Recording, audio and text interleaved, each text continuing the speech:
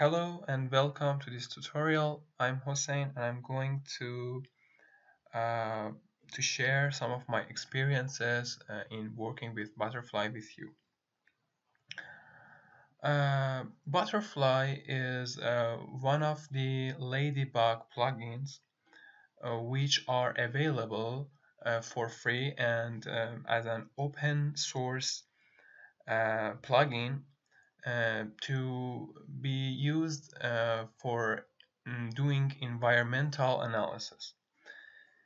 In this point, we have CAD softwares, computer-aided design softwares, such as Rhino or Rhino Grasshopper or Revit Dynamo.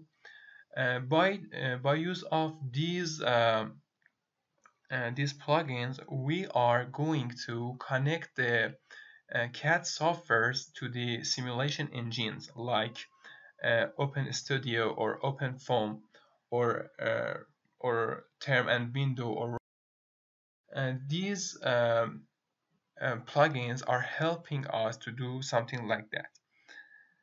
And especially Butterfly works with OpenFOAM and help us to do some to analyze some thermal comforts and some mechanical ventilation and also some natural one and incompressible flow and buoyancy flow. And in order to using the Butterfly, we have to have some sort of information about OpenFOAM and CFD or computational fluid dynamics. You can download the Butterfly from Food for Rhino. You can just type Butterfly or Ladybug tools here, and by searching it, you will find Ladybug tools. It is not separate. It can be downloaded in the same page as the Ladybug tools, and when you come down here, the latest version of Ladybug tools consists of Ladybug, Honeybee, and Dragonfly, but unfortunately it does not have the Butterfly. If you want to use Butterfly, you have to use this one, which is for 2019. They didn't have updated it yet. So when you download it, it is not you cannot go ahead and use it. You have also to install OpenFOAM on your machine. You can go to this website, which is here, and they told you how to install OpenFOAM, and even they tell you how to use Grasshopper for Butterfly and even Dynamo. But some of these videos are a bit old, and I'm trying to show you the new changes that are available. And if you want to do a CFD analyze and use a OpenFOAM simulation, maybe Butterfly may not be the best place to start. Maybe you should learn more about it before starting to doing it. But in this video, I'm not going to talk about these stuffs.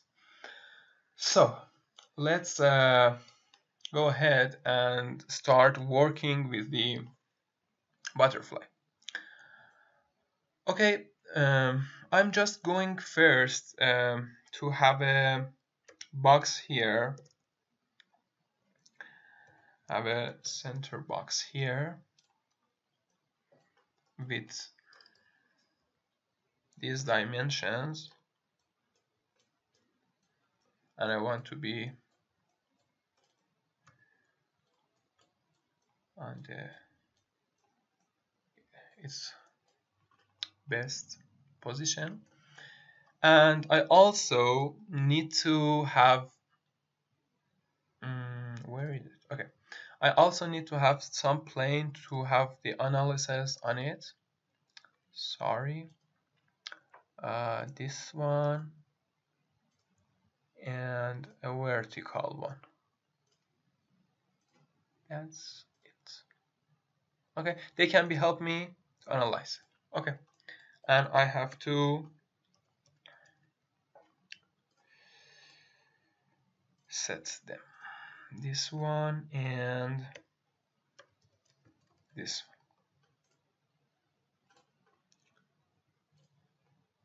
one. Okay, that's good, and I can even internalize them and omit.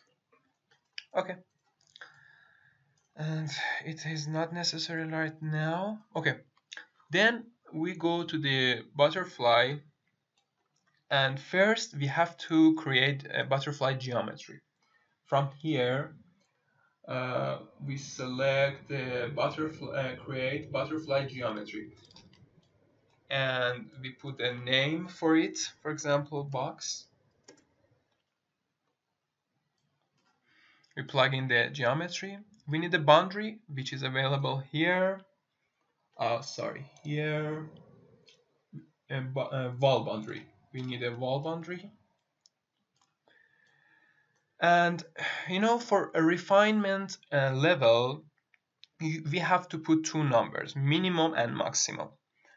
I will put 1 and 2 here for the refinement level, and here it is a number of the snappy hex mesh. I will put 3 for it, and for mesh settings I will plug in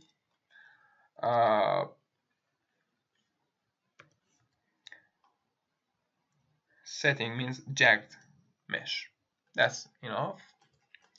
Then we have to create the wind tunnel. Here is the butterfly wind tunnel.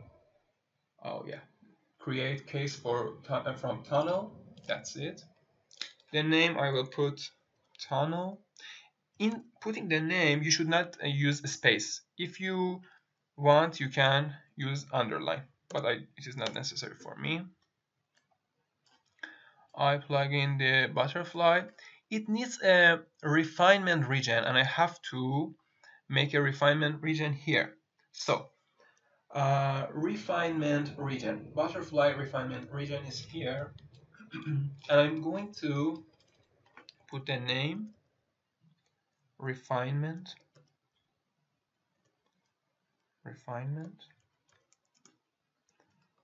Okay, and the geometry should be a bit should be a scale of it. It is trying to help us to have a refinement region to do the analysis in the more accurate way, smaller meshes. So I have to scale this box, scale it, and here 1.5. okay, and well done. It has been scaled in the best way that it could be. So I will plug in it into geometry. Okay, we here need a refinement mode, which is available also here. And it says that we can use a location refinement or mode or distance refinement mode. And I'm going to use a location refinement mode here. And if you stop here, it will tell you that that you can use inside or outside mode, and I don't change it. It is inside mode. And the level I will put 2. Okay, as here that I has 2. And here again I need a mesh set,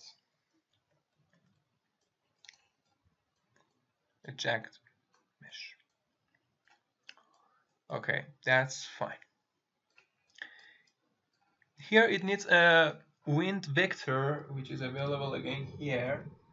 Butterfly wind vector. We can plug in it here, and we can set the wind speed to 5, and the wind direction is in Y direction, like no, or Y direction right now. So let me just check about my planes. My planes are also in the Y direction, so there's no problem. That will work. Okay, let's go to the tunnel params. I'm going to add a tunnel param here. Butterfly wind tunnel param here, and to show you how it works, I have to use a toggle here and run. Okay, these are 8 of my wind tunnel, and let me just use a bifocal to let you see the components that I'm using. Okay, these are 8 points here, and I can even make a bounding box to show you the box. That's it. Okay, this is my wind tunnel, and I can adjust it. Windward is here. It is now 3, and I think it can be 2, for example. It come down. Let me just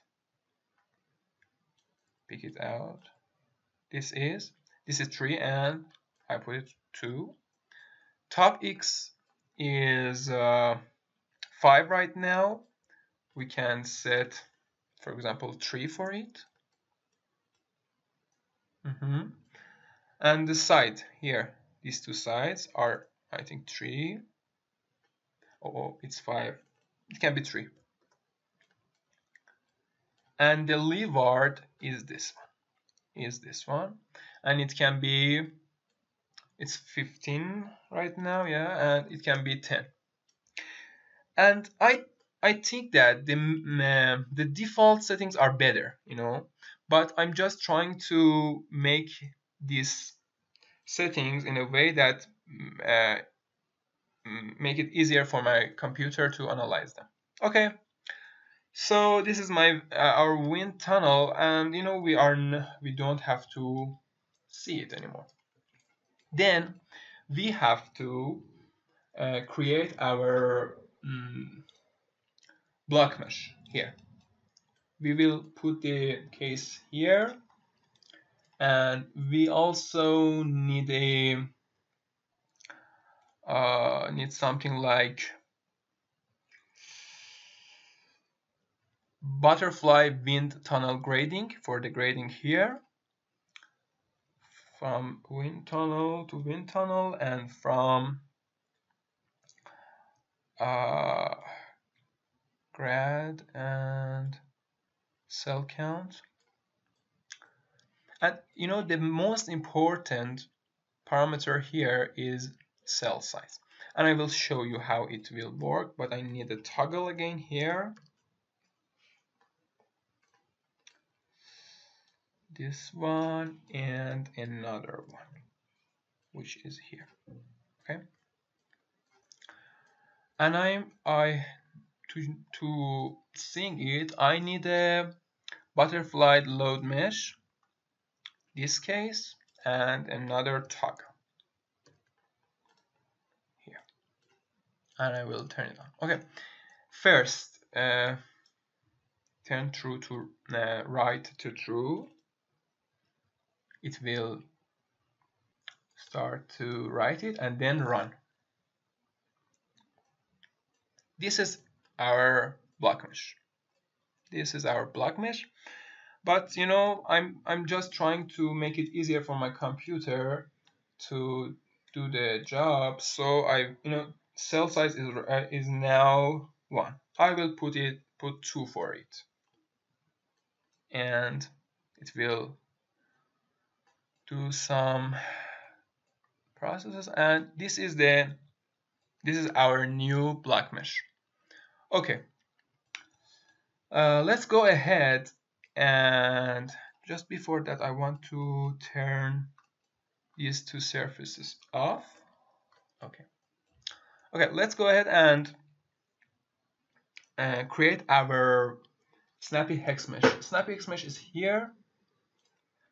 It is going to put this mesh on this surface, but not this bigger one in the smaller box. So I am going to hide the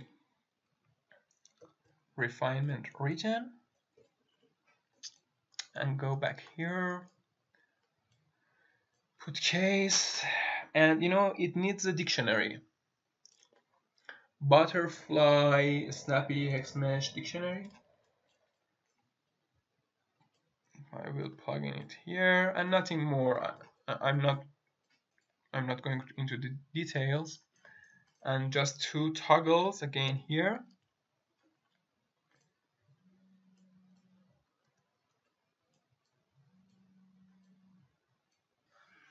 Okay, and I'm going to turn it on. I'm just going to run it, to write it, and then run.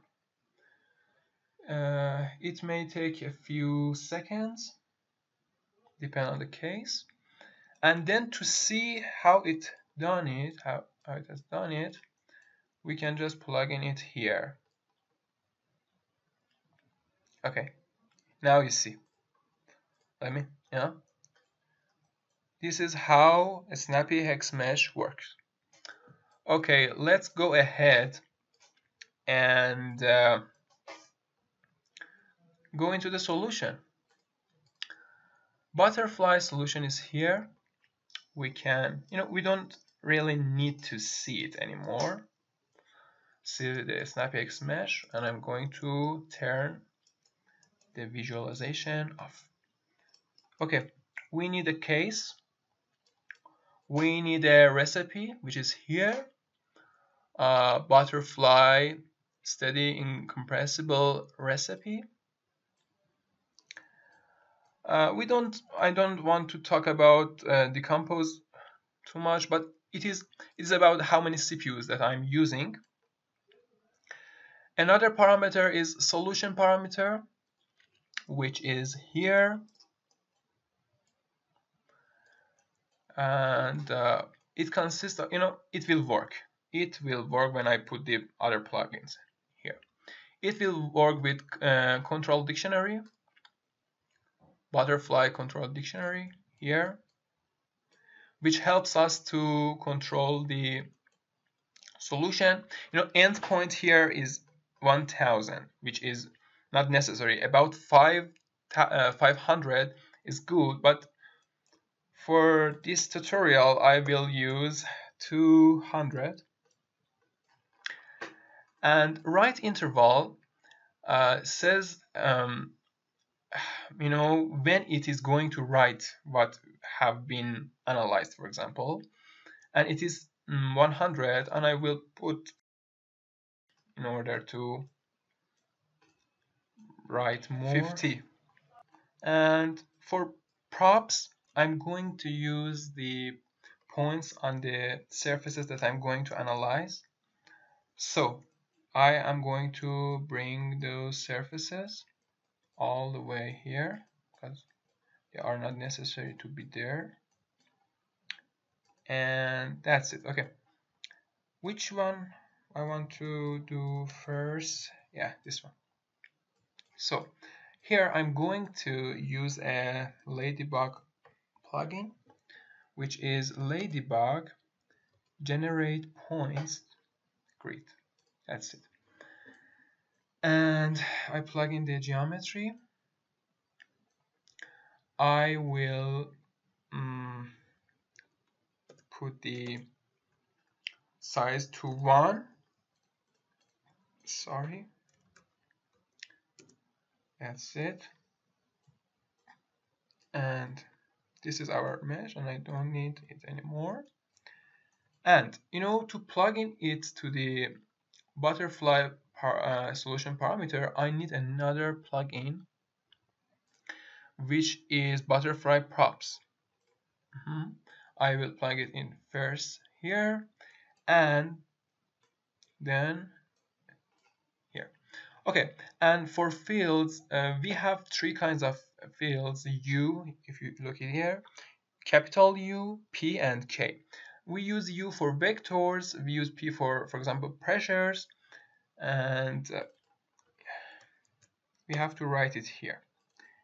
A small p and capital U. It is important to take care of this size of the letters, and turn off the multi-line data here and plug in it here, and it will work.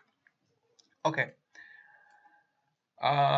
Now I need just 2 Boolean toggle here in order to write and run the solution. But if I do it, you will see nothing. I have to do some use some visualization components here. So I'm going to post process tab and use a butterfly load props value. I'm plugging it here, and I'm going to visualize the vectors, so I'm using a capital P here, capital U, sorry, and then I will use a vector here,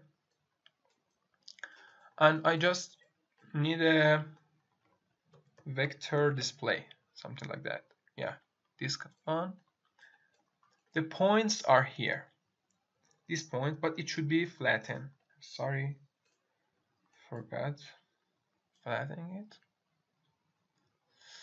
The points are here, and I'm going to, if I plug in the vector directly, some of the vectors are too big. We can either unitize it or amplify it. Okay, I'm going to unitize it. Unit vector. And for the color, I am going to use a gradient, just in better position. Yeah. And I need a vector length. Vector length here. And I do need a bound.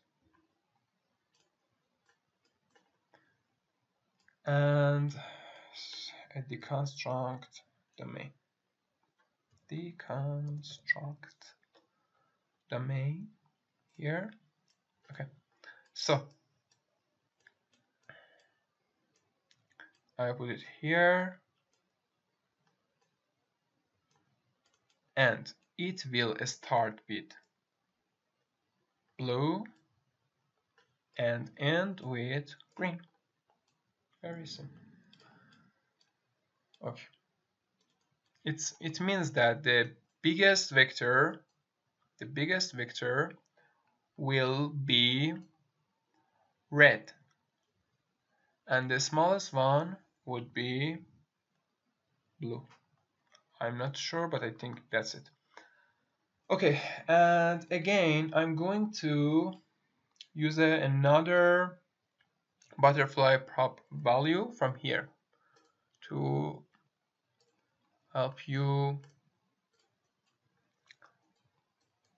learn it better. Okay, here a small p, it is important, and that's it. And here I have to use some ladybug, sorry, where is the ladybug tools again, and I'm going to use a heat map, and I'm going to use a legend. And is there anything else that I may need? No, that's enough. Okay, I will plug in the values and the mesh from here that I have to join. Join mesh. Join mesh. Mesh join. Okay. That's it. And that's it. Okay, and legend parameters. And what else? About the color, Ladybug has a color here, Ladybug color range. It depends on the analyze that I'm doing. If you stand here, it will tell you. But I'm going to use a multicolor Ladybug simply. So that's it. And I think it will work. It is in orange right now because of there is not the solution did not work. If it worked, I think that it will work either. If it didn't, so we will check it. Okay, I'm just going to check items before running the solution. I don't need them. I don't need the, where is it? Let me find the mesh. Oh, where is it? This is the mesh, and the box can be there. And about the interval, it will show us the solution every 2 seconds, and it is too soon. It will speed down the computer, so just I will put 10 seconds here, and about it's 5:20. I think that it can work. Let's see. First, we should write. It is trying to do something, but this is not right. And then run it. It will do this stuff 200 times. And it will show us the solution. Oh.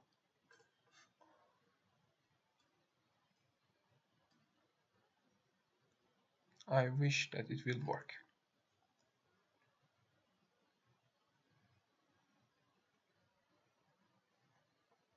Okay, it has done. But the solutions are all in blue. So I have to check it out. Okay, I found what has happened. First, I have to turn off this. The problem is that we did not trim the surface, and the surface, the analyze got through whole of the object. We have to trim this surface before plugging it to the ladybug generate point.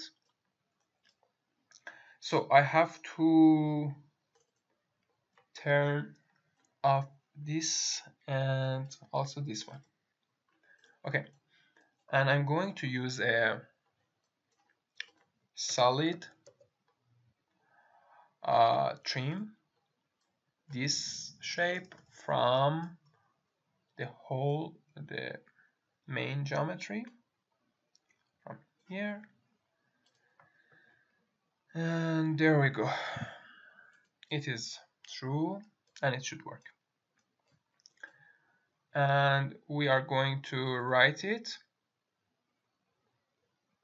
and we are going to, let me just turn it off right now. I don't know. Okay, and then it will work. I wish, it is not going to work. Why? Because of, it has been written something and I have to purge it. I have to omit what it have already done. Butterfly purge case. I will plug in the solution here and I will tell him to meet the results here. And I don't know how it will work. Okay, it is empty right now, and I think it will work. It have to work. And run. Please do. Yeah, it's going to do something.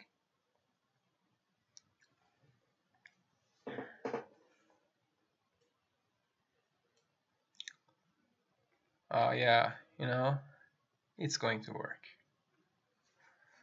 After 200 times of analyze, we will see the solution. Okay, that's it. It happened. Okay, let me go to there and let me just turn off the company. Yeah, this is how it has analyzed. You can, I have done too many things to slow down, to fasten the process. 200 times is not enough. I think it needs at least 500 to do the best of itself. Or here I put the cell size into 2. It can be 1 to be more accurate. Okay, so let's go here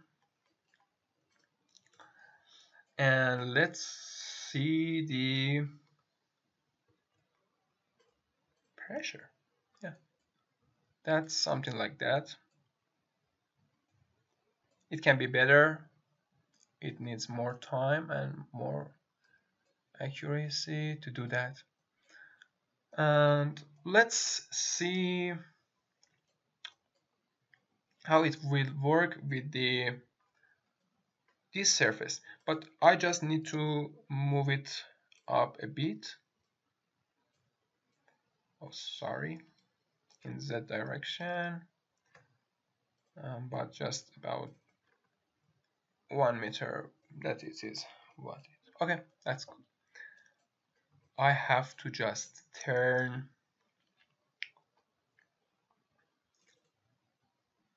it to false and ask it to purge them, the results, and then I have to set it here. Let's just look at it. Okay, that's okay. Let's do that, and even this one. So write it again and run. It is trying to solve it, and every 10 seconds it will show the new results.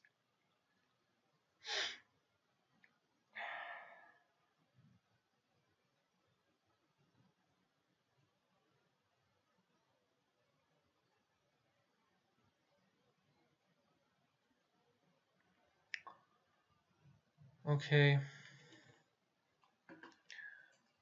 That's it. Here, the wind calm, it goes there. Let me just look at the vectors.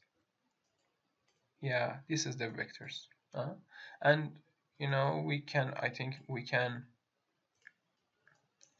work on the colors a bit if it was possible. Maybe a bit.